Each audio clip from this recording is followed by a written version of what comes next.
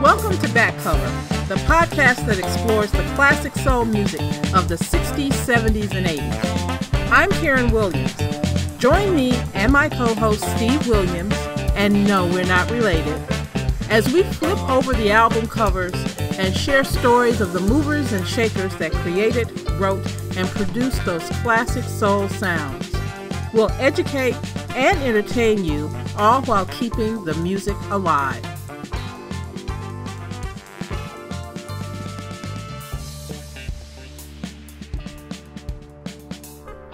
Welcome to episode number 9. In this episode, we're talking a lot of music, from Prince to rock and roll, from R&B to gospel. So join us. We'll give you some laughs too. I'm going to post the picture of the Prince outfit too that I took. A picture of the... And you estimated that his shoe size had to be what? About an 8 for women. Is that big? No. Oh. It's smaller than my foot. His foot was actually smaller than my foot. Well, he was a dwarf anyway. He's a little bitty guy. He's a tiny little guy. Yeah. They had they have videos running, of course, and they showed him on the stage playing with Eric Clapton, and I forgot who the other person was. They adored him. He got up on stage and they were all playing this song. I can't even remember the song they were playing. And he wailed it out in the end. And then when he got done, he took off his guitar and he tossed it to his assistant in the audience and just pimped on off. That's right. Now y'all get some of that. Right. And left them. They were still on stage. He was like, yeah. He had that definite Prince attitude and just walked on off. Get some of that. Right. I was like, you do it, little man. That reminds me of a story. Of a story? Yeah, back in the rock and roll era, I read about it. Okay. Jerry Lee Lewis and Chuck Berry. They used to have a little riff, and the guy, Alan Freed, was the DJ up in Cleveland. He's credited for giving the first rock and roll concert. Yeah. And he was supposedly, so-called first rock and roll DJ. The king of rock and roll DJs. Yep. Because he started concerts and things of that nature. Right. Well, the thing was, they used to battle who was going to open the show or who was going to close the show. And Chuck Berry was the king then, so to speak. Okay. Because of the guitar and all this other things, the things he could do with the guitar. Right, the little duck walking. Duck walking, and yeah, Mm-hmm. So, legend has it that Jerry Lee Lewis came in last. And right before Chuck Berry went on, Jerry Lee Lewis opened up, man, with Great Balls of Fire. And he beat that piano almost to death. I mean, he got all up on it, blang, blang, blang. And at the end, he pulled out a can of lighter fluid and poured inside the piano, threw a match on it, lit it on fire. Oh, wow. Chuck was waiting in the wings. And Jerry Lee walked right by him and said, "Nah, get you some of that, killer." They had to put the fire out before they could start. I know. Before Chuck could close the show. So I know what Prince was talking about. All them legendary guitar players. You say who? Eric Clapton. It was Eric Clapton. I can't remember Pete who the Townsend other one. Probably it was him. All of them. They were up on stage. Yeah. And they were jamming this one song. Prince got up last with them. Somebody pushed him up on stage. Because he probably didn't want to go. He was very shy. Yeah.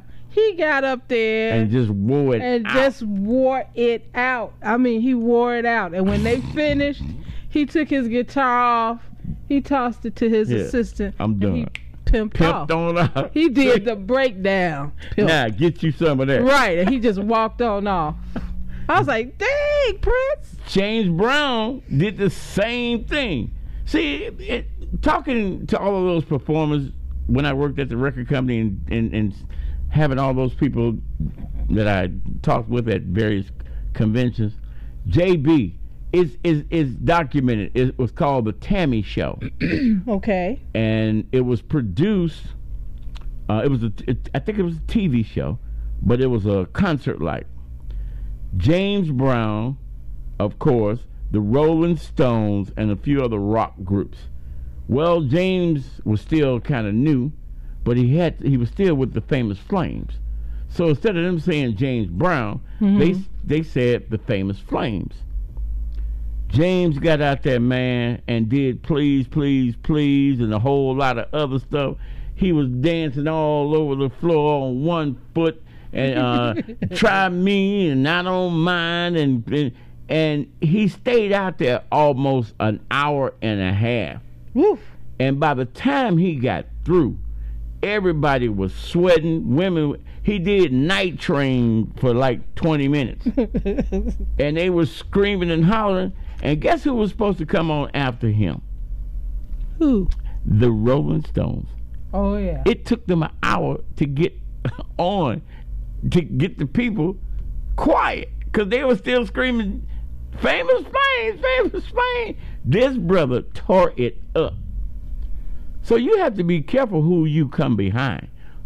Because Otis Reddy, although they were label mates, Otis Reddy did not like performing after Sam and Dave. Because when Sam and Dave got off they had to literally mop the stage. Because it was sweat everywhere. Everywhere. I can believe that. Everywhere. He did not like coming on after them. And especially in England. Oh, man. See, that's why I collect a lot of those old clippings. Right.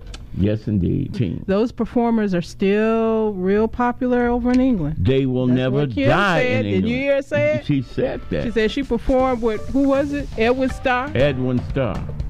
Edwin Starr, man. One doggone song. He was still singing. War! What is it good for? Terrorists.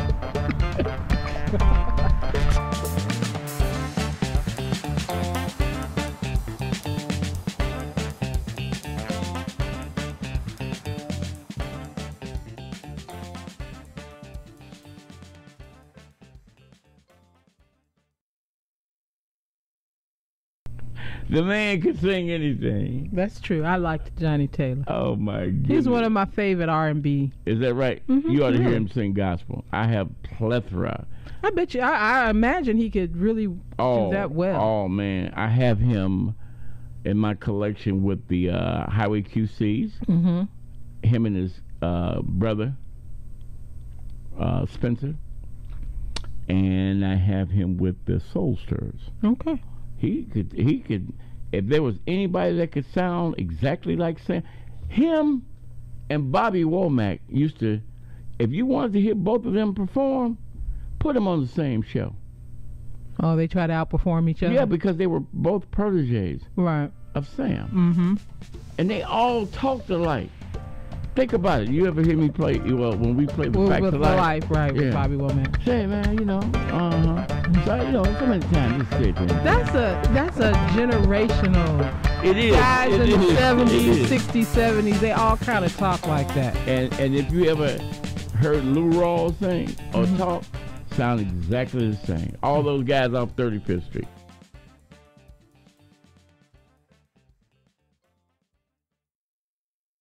How the both of you doing today? We're fine. How are you, sir? I can't complain. I want to ask y'all something. I was listening to my son. He listens to all types of music, right? Classical, country, whatever. Beethoven. He's listening to music. He told me something I didn't know. He said Clarence Carter recorded a song called "I Smell a Rat." Yeah, he did. I thought he was just playing, but he was serious. Yeah, I don't have it on this computer, but yeah, I smell a rat, a great big rat, yeah, that's it.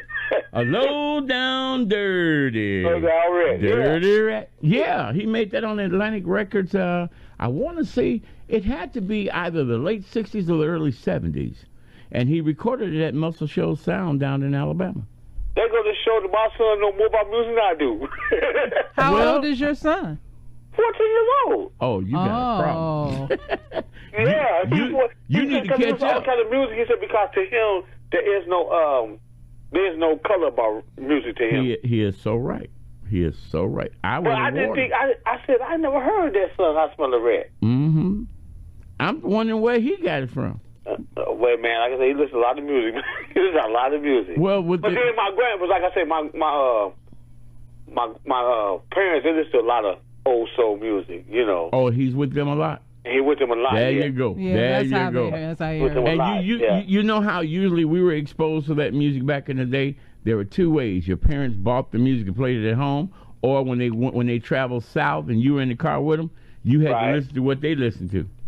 Okay, because I know in the days, my parents they had the LP things, like the big one, the small ones, the 33s and 75. 75. 78. Oh, 78. Yeah. They had that, and he listened to a lot of stuff that they listened to because that's what they did. You know, they played it and like the older what's the song my mother used to love? It was called What artist? Maybe I can help you. Oh, it was like a lady. It's like a lady sang it. No, I tell you what, it's a man. About Respect Me, something like that. I can't remember who it was. Respect. Not Aretha's Respect. No, it was a. It could have been Otis Redding's Respect. It was a guy. She loved Otis Redding. It might have been him. It had to be because he wrote it, he produced it, he arranged it. That's his song. Yeah, she loved, because they used to have a lot of rum dingo parties and chickens parties. And you know what? People, a lot of folks knew Otis Redding's song, but it wasn't really a big hit at all until Aretha put her stank on it. That's when it went through the roof. Oh, so she actually just composed and changed it totally? Well, here's what happened, if I may. Okay. Otis Redding recorded the song in his early career. And it was a very upbeat song with the Barcades in the back and the Memphis horn. And it was like a what you want, baby, I got, like that. Aretha took it and made it a female anthem, but she slowed it down a little bit. Well, she didn't slow it down. The Swampers. This was this all-white band from Muscle Shoals, Alabama, that had never ever played any so-called, at the time, R&B music. They were just a bad band. So in the studios, they just sat there and put stuff together. So Aretha took the song and made it a female anthem. What you want? Added her. There you go. So you saying that a lot of talent from the black musicians, the white folks copied it then? No. Here's what I'm saying. What I'm saying is when it comes to music, okay, no matter what genre it might be, there is no color barrier. Okay. For instance, the Funk Brothers of Motown, the band, the house band, they had 5 white guys, and they were funky. But see, when it comes to music, we don't have a color barrier. Okay. You shouldn't have one because all music has something to offer. Everybody. And what's happened is sometimes you can take the same song, give it to another artist. I want you to Google the Saturday Night Fever guys. Bee Gees. Bee Gees had a version of How Do You Mend a Broken Heart. And Chris Christopherson had a version called For the Good Times. Okay. Now keep your mind right there for a minute. Okay, I got you. Take Al Green, a so-called gospelish soul singer. He put his funk on it. Those songs went through the roof because Al's version sold more and was more recognizable to us than it was to Caucasian brothers and sisters. Not that they didn't like it, but it had a different flavor. It's kind of like the difference between collard greens and kale. Same family, different taste. Hey, well, okay, now, the song Kiss and Let's Say Goodbye, who was that, you know? Oh, you talking about the Manhattan. The Manhattan. Let's just kiss and say goodbye, yeah. Oh, okay. So the point I'm getting to is that we are African American race has developed a lot of music, right? Yeah, and we've changed a lot of music. I heard a critic on NPR say that without the African American influence, there would be no real music in America. That's what he said. He was a white guy. I believe that. He was a white guy, and I was like, "Whoa, that's pretty strong." Have you ever heard of the group Lakeside? Yes. Yes. You ever heard of a group called the Beatles? Yes. Paul McCartney wrote a song called Tell You Something. Right, I want to hold your hand. I want to hold your hand. All right, go, leave that, late 60s. Come on up to around 78, 79, Lakeside. Okay. Guy by the name of Otis Stokes was one of the members. They re-recorded I Want to Hold Your Hand. Brother, it don't sound nothing like Paul's version. They put some souls to it and made it a ballad. And brother, we were slow dancing like 41 and going north. I mean, we were slow. It's all about the interpretation. Yeah, so, because you know what? Because I know a lot of times, as I was growing up, I used to hear singers, and I thought they was actually Afro-Americans, but they wasn't. Right. The Kink, was it the Kinks? No, it was, what was the name of the song? I can't remember the song. I can't remember. But I used to hear one sing, I'm like, is that a white man singing that song? Could have been. Bee Gees was played more on R&B than I would like to say than CHR. I could be wrong, but hey man, it's a lot of things that are played, crossovers. See, once you cross the barrier of the music, the genres, that's when your real money kicks in.